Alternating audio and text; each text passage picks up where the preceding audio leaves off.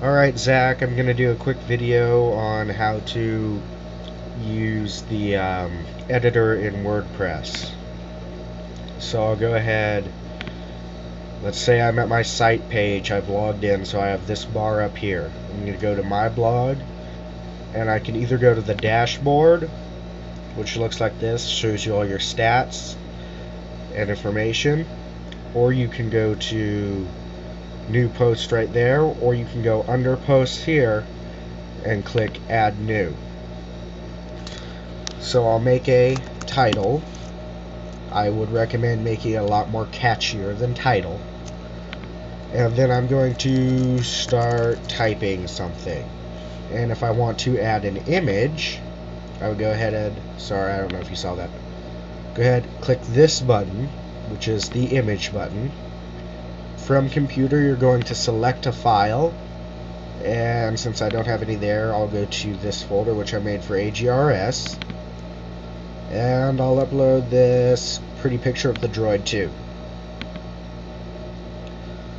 So that's in there. You can upload more by hitting Command A, or if you're using Windows, Control A.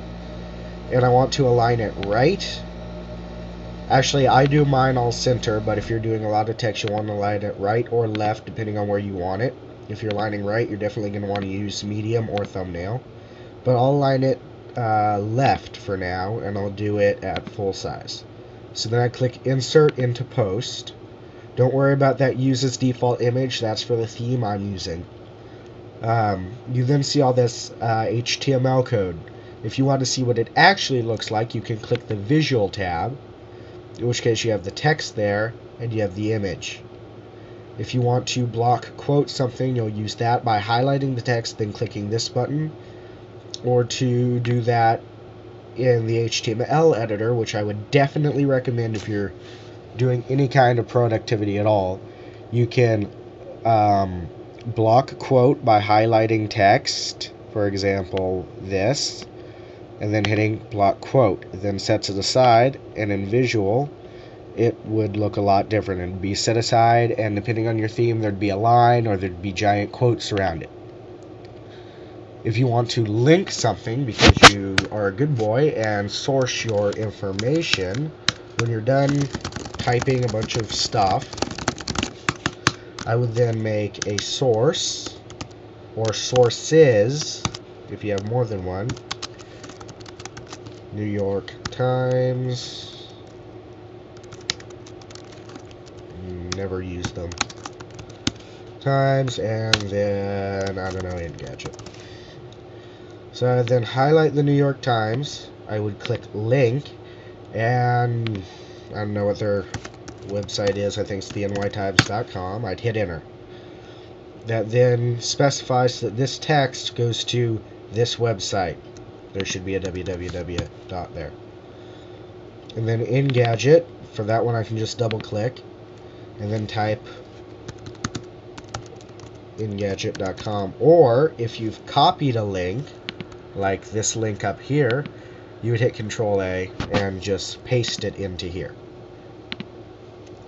So then if we go to Visual, we can see that these are clickable links by someone viewing the blog. You probably won't have a lot of categories, but you'll definitely want to consider making categories. I would then add those to what I want. Tags are very important. For example, plane, crash, 282, or whatever's relevant to what you're talking about. This will make you searchable on the website and the rest of the internet. Add those. Then you would just click either save as draft, or you can publish it live right then and there. To give you a good idea of what a good sourced post is, and I put this in the link in the document I sent you.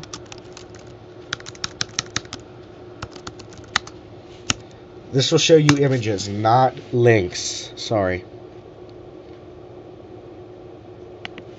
Site's being slow.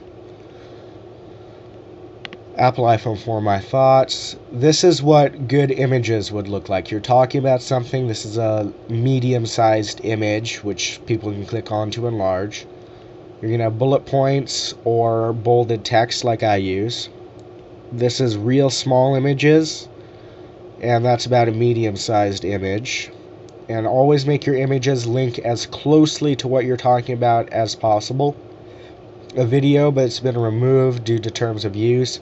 Here are my sources that I use for the information. Engadget, Apple Incorporated, Silicon Alley Insider. I abbreviated it, and then because people don't know what that is, I would definitely consider doing that and not making that part of the link. On a lot of sources, let's go. Couldn't find the one that had the most sources, but let's talk about this one that my friend Nicholas did. He used much larger images, and he didn't source the dang thing. Here, this is a good example of a gallery or a slideshow of the Rockfish tablet. And there, source, Engadget. That's just one source. Again, use the links I sent you to see more examples of sources.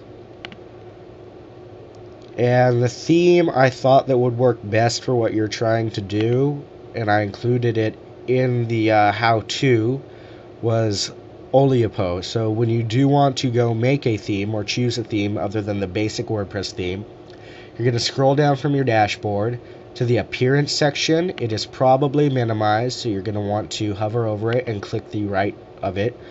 Then select themes. It will bring you to this page. These are random. You can go recently added, most popular, or A through Z. If we go popular,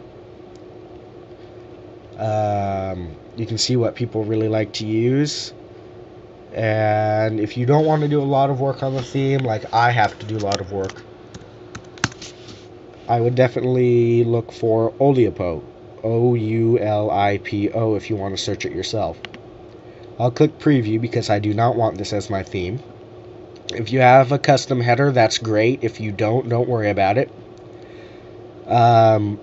See, this allows you to make one long post, one short post, anything you want to do. These are widgets. I would definitely recommend adding them since you're the only author. Don't worry about this. Subscribe. Good idea if people want emails of new posts. Your top posts, that'd be a good idea. Don't worry about this. This is for me. A post calendar if you're doing a lot of posting. Recent news details your posts that you've done recently. A good idea is to have an archive. The cloud just shows most popular categories. Blog roll, which I'll add you to in here. You don't really need that unless you want to promote my site. Please do. And then behind the scenes is Meta, making it easy to log into your site. I would definitely consider having that on my site. And if you want to add widgets, you just go from appearance. Underneath themes is widgets.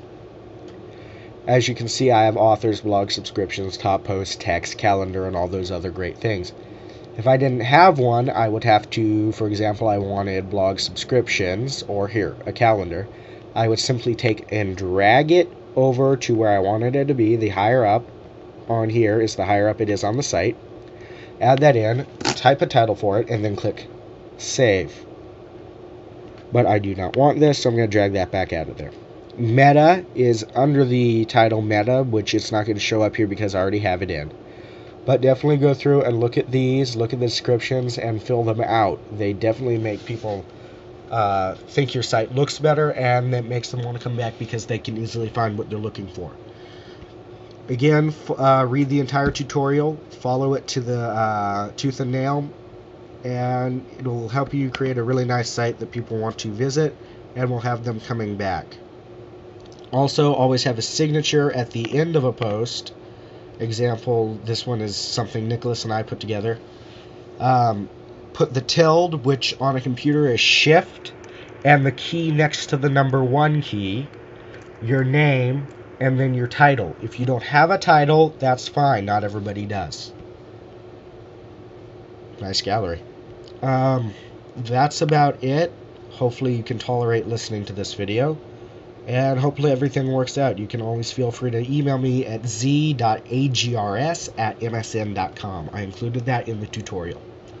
The tutorial is a little bit over expletive because I intend on using this tutorial for other people as well.